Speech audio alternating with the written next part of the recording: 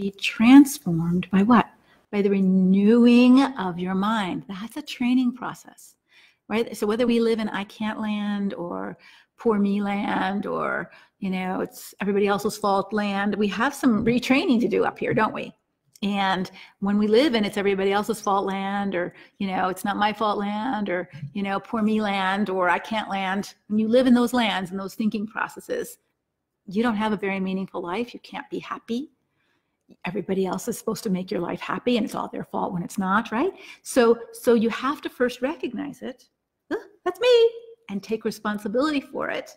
And now, what do I need to do to change it? Just like, how do I train myself to eat better? How do I train myself to sleep more often and get to bed on time? How do I train myself? So this whole idea of training, this is what Paul says. He says in Philippians 4:8.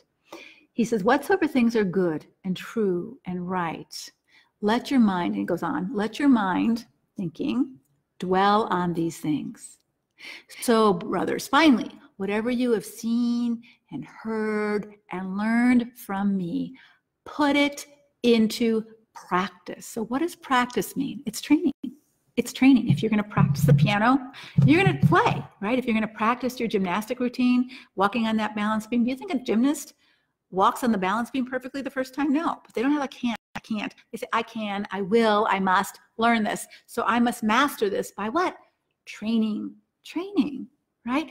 Paul says in 1 Thessalonians 4:7, I think, train yourself to be godly. It is a training regimen. Ephesians says, put off the old, put on the new. So I would just encourage you to set up some new habits for yourself and train yourself in an area, just one. You don't want to pick 15 areas to work on, but maybe one area. You might say, I will go to bed on time, and I will get up in the morning and spend 15 minutes in devotions, right?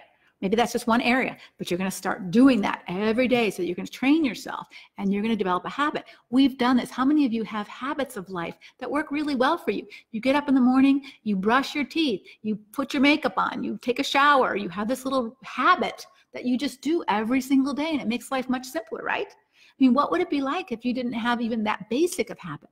But you can develop new habits that are good habits for you, of eating right, or exercising, or guarding your heart, or training your mind to avoid, I will not put those worthless things before my eyes.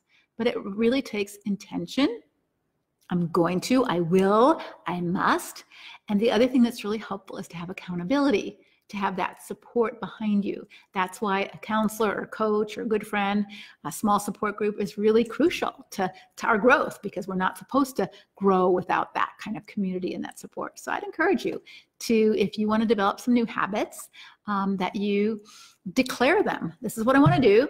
I can work on this. I will work on this. I must work on this, and then begin to develop those rituals, those training habits. So I have a ritual of what I do each morning, and and it's not, but making my bed is a new kind of ritual that I've started to do over the last 2 years. And do I do it every single day? No, but since I work, my office is in my bedroom, my big bedroom, and I have a little section for my office, but having a big messy bed just kind of puts me in a down mood all day. So I've got to have that bed made in order for me to feel better about my workspace. And so I've just developed that habit, but I didn't have that habit. It got made, it didn't get made. It wasn't a big deal because I closed my bedroom door and I worked in a different office. But now that I'm right there all day long, it has to be made in order for me to feel good about my day. And so recognize those things, and then I can learn that habit, and I can make my bed every day, okay? And develop a little ritual about how you're going to do that. What are some things you want to do every single day, and begin to build that into your life.